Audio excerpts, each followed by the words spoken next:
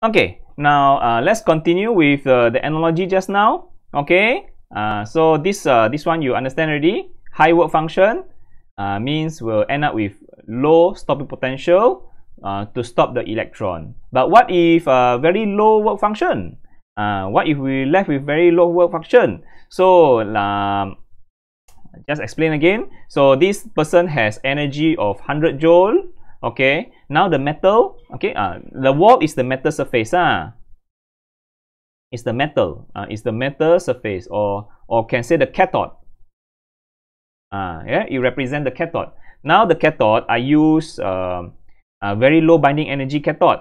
Yeah, now the metal or the cathode, I use very low binding energy. Very low binding energy.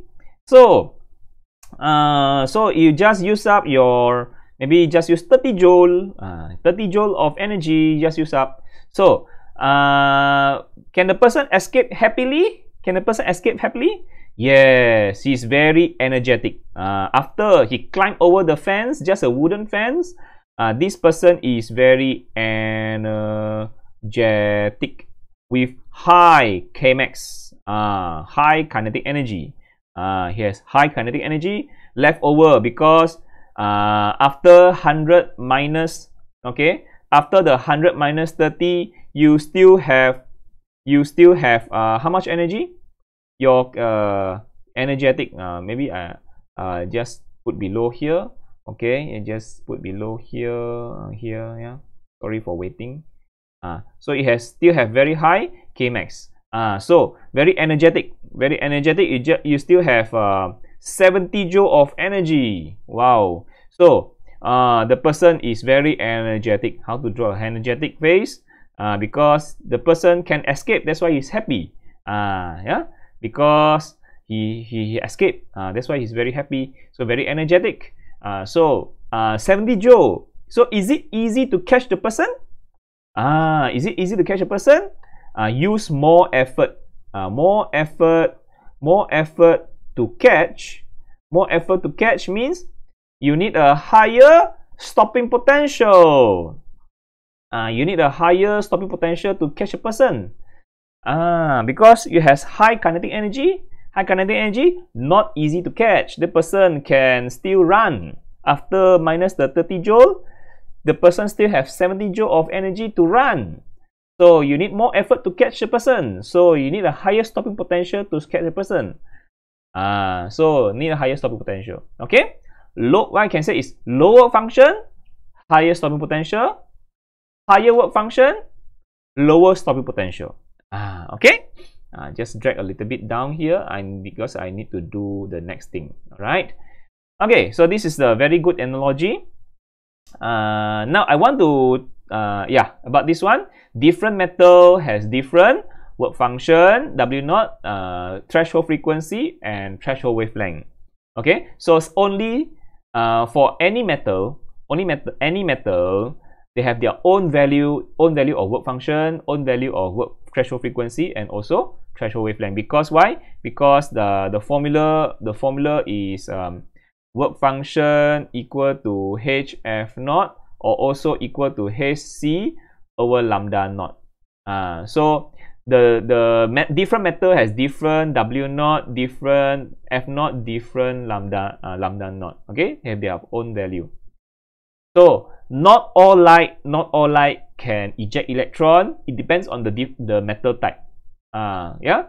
Maybe this light can eject electron from this metal, but cannot eject electron from that metal, because all different metal has different threshold frequency or threshold wavelength. Okay, so let's look at this graph. Okay, I want to talk about this one. Okay, you see this is the equation. We can rearrange the formula. Kmax put in the front, so and then W0 go over, so it becomes Kmax equal to energy of photon minus the work function. So if you have a low work function, means you have high leftover energy as your kinetic energy. When you have high kinetic energy, Kmax equal to EVS, okay, which is the Vs.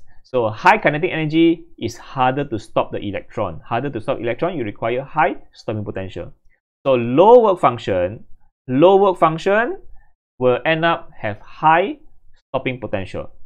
Okay, high stopping potential. So look at this one. Which one do you think is bigger? Which work function? This one doesn't show the value of work function, but you can guess which one has higher work function or higher binding energy. Is it W01 or W02? Which one work function is higher or higher binding energy? So you just compare their stopping potential. You see the stopping potential? Which one has higher stopping potential?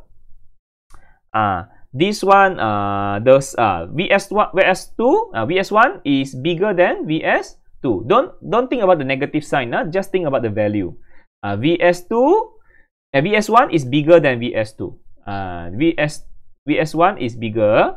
Okay, VS1 is bigger. So we can say, what we can say is VS1 has high stopping potential. What can we understand about high stopping potential? What can we understand about high stopping potential? High stopping potential means use a lot of effort to stop this electron, isn't it? Very hard. High stopping potential, it requires high stopping potential means what?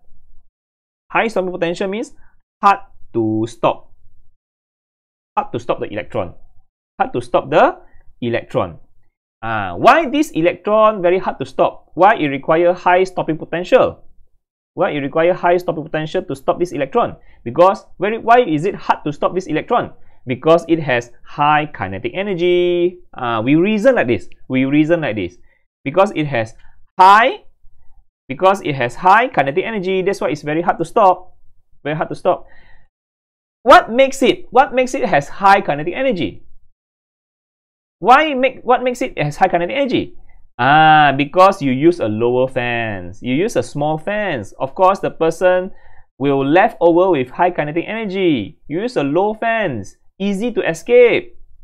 If the thief after ejecting has high kinetic energy, means the metal has low work function. Means it has W01 is very low work function. Understand or not?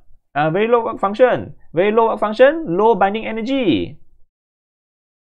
Because the electron ejected very energetic lah. Very energetic. That means low means low binding energy. Low binding energy. So easy to escape. Low binding energy. So you left with a lot of energy, so very hard to stop. Okay, low binding energy. So that means we can say W01 is very low, lower than W02. That's how we look at. W02 is bigger than W01. W02 bigger than W01. Is it correct? Yes. W02 bigger than W01. Because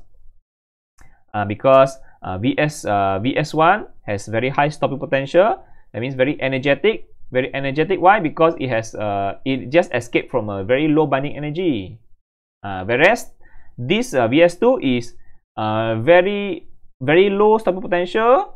Require a very small stopping potential because the electron ejected is very low kinetic energy because it just overcome a very high work function, binding energy, like this person. Okay, like this person. We can say we can compare like this. The first person is the